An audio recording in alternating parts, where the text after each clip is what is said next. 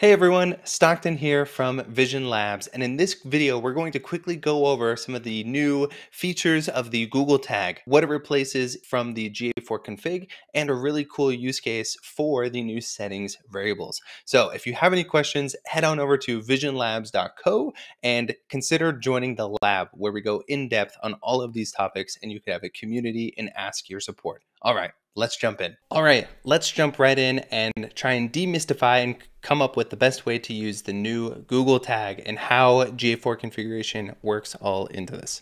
So if we come down and take a look, here we have what used to be called our GA4 config. You can now see that the tag type here is indeed Google tag. So it's no longer Google Analytics GA4 configuration. It is the Google tag. And if we click in, we can see some of the just basic settings here. We have our measurement ID, and then there are some configuration settings. There are configuration setting like variables and parameters that you can add. There's also shared event settings and variables and parameters that we can add here. So what do these things mean? How can we best use them? We're also going to be taking a look at the best way to use the config and an event. So here we have an event called view item. Of course, we do have to enter in our measurement ID for every single event, which I think it's kind of a downgrade from what we used to. It's a little more work and overall like things are more complicated, but I kind of see the vision, I kind of see where things are going, and I kind of like some aspects that we're going to talk about to improve things here, which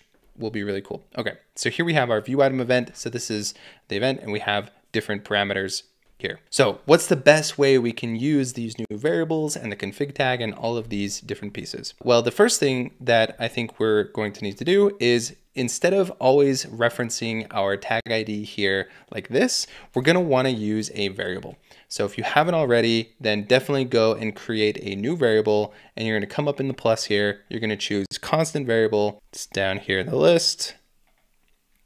And you're going to enter in your measurement ID just like this. This constant variable, now you can always just reference that. If you need to change it for any reason, you just go to one place. You go to the variable, you change it, you're good to go. So here I have one called GA4 measurement ID, and we can go ahead and hit save there. And I'm going to make sure that all of my events are also referencing the ID. So we're going to come into the view item event here. All the rest of them should be good to go. So for example, if we look at view item list, it's referencing our measurement ID. Okay, so here we have these. So if we come back to the config, what do these settings mean? The key difference between configuration settings and shared event settings to me is when is the value of these parameters evaluated.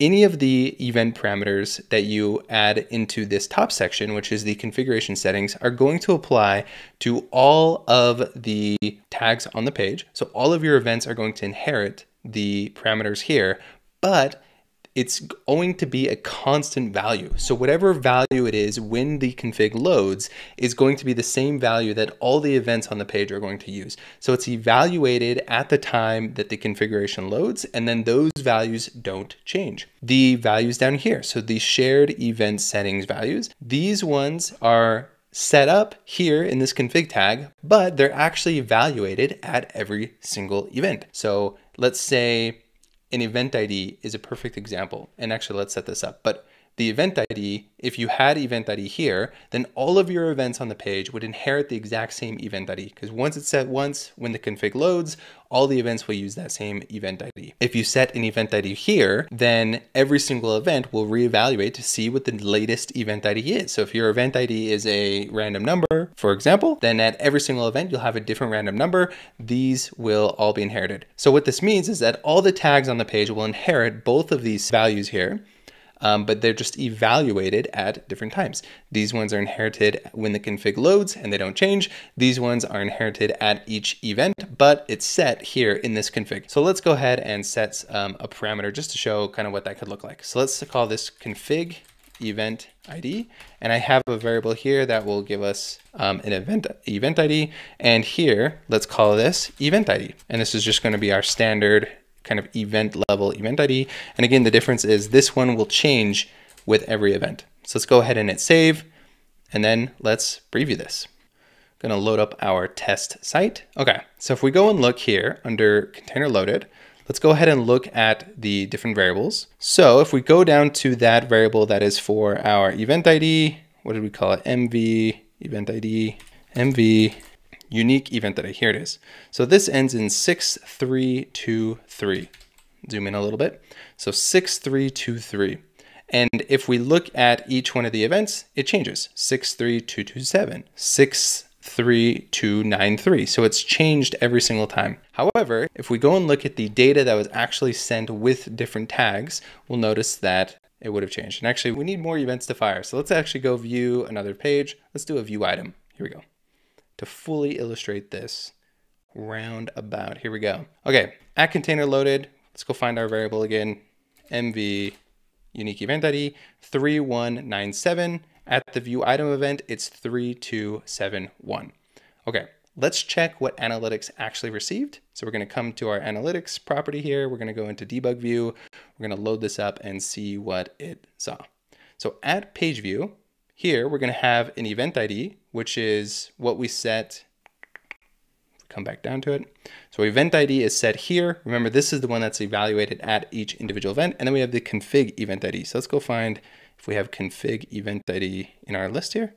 Here we go. And in this case, I think they should match. So 3197 and 3197. And that matches because both of these are evaluated at that page view. But what we would notice if we go to view item, now the config event ID should not have changed. So this is the same event ID that was at the page view event, but our event ID, that's always fun when this happens. Config identity is 54573197, 54573197. Something like here we can see at the scroll event, the config ID didn't change, 3197, but here it's 3608. So it did change in that case. Okay, so some anomaly here for some reason. First time I've seen that happen, but that's the idea, right? So anything set at the config event level parameter doesn't change for all of the events on that page because event ID here set at the event level parameter, it does change. Now, instead of having to define a bunch of parameters one by one, just like this, and having to do that in every single tag, they introduced these variables. So now there's a configuration settings variable that we can create, and it will just have all of these different parameters here ready for us. And then same with the event settings variable. So what I propose is a really good way to do this is to create your tag configuration settings variable. And when you reference a variable, it will have this little list, which now shows you what the parameters are that are inside of that variable. So you can kind of see them. If you want to update or change or modify one of the set ones, you have this thing here. So that's pretty nice. In my Google, in this tag configuration settings variable, I just manually defined server container URL and send page view. Those are two fields that used to be in the config that now you have to manually specify. So it's server container URL. If you're using server-side GTM, you would need to put in your, t.mysite.com in order to send the events to your server domain instead of here. And then send page view is false in this case because we have another event that is sending the page view. So I don't want the config to send the page view.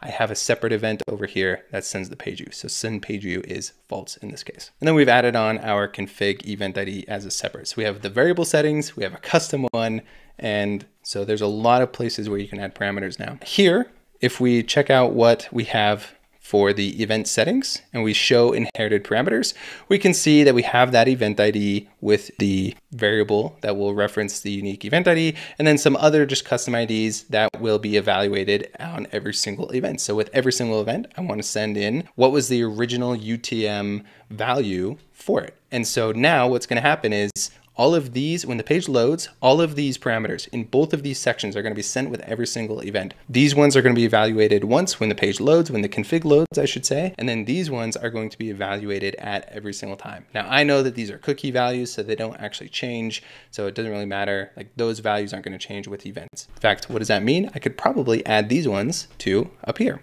because they don't change. All right, so now, let's talk about one more thing that's pretty interesting. At the individual event level, specific with e-commerce, I think this will work really well. If we go to GA4, we look at the view item, we're referencing our measurement ID dynamically here. We've got our event name, obviously, but instead of having to define in every single event, the e-commerce specific events, what we can do is just reference a new tag event settings variable that has all of those parameters there that are specific for e-commerce. Now this gets a little bit confusing because what this is actually telling us and what this actually means is all of the event parameters that were set in the config. So we had the config ones up at the top and we had the shared event parameters at the bottom. All of those are still going to be sent with this event. So in addition to those parameters that were set there, these event parameters that are set in this tag are also going to be sent. These event parameters here are also evaluated at each individual event.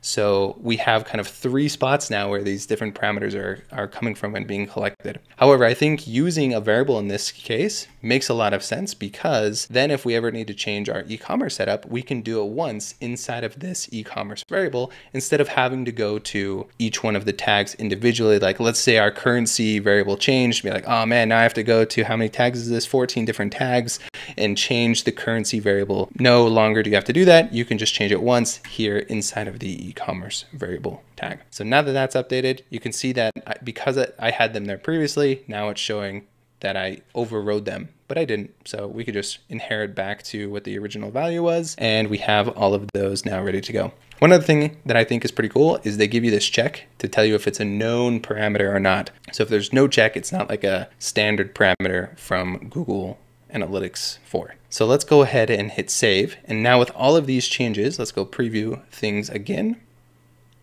Go ahead and hit continue, and let's do some more stuff. So we're going to shop now. We're going to go view an item. We're going to scroll around a bit. We're going to add to cart, and we're going to go to view the cart. Okay. So here we are, we got up to like a certain point. We should have a bunch of events we can go test now. So we'll start right here. We've got view item. If we look at the events here inside of view item, it's a little hard because you can't see all of the events that were set in those 3 different places. So we don't actually see what event parameters were set in the config that was also sent with this view item event. And we can prove that by going to analytics, the debug. Let's find the latest version here of our view item. Here we can see that config event ID was sent with this event. However, when we view that event inside of GTM debug, we can't see the event parameters that were set at the config here. We can't see that they were sent to GA4. Here we go. Here in this view, we have to kind of go look at the variables to see what was actually set. So here we go. If we scroll down, we go to variables, tag configuration settings. So that was in the config, the top one. We have these that are evaluated, are set on every page. Then we have the Google tag event settings. This one was also set in the config where we have the event ID, the config event ID set here. And then we have our Google tag event settings, the e-commerce one that contains all of the e-commerce items. And these were sent because we can see them here. We can see, the test product was viewed. We can see all of the different parameters, including the event ID, including the config event ID that was set there. And those should be different in this case. Let's see, 9197, 9197. Okay, so for some reason, the view item is just being crazy right now. Let's look for do we have an add to cart one? Oh, here it is. So it should be different between event ID add to cart. So 6197 for view item. And then if we go here, 6197. Did I just set the wrong variable here? That is going to be funny.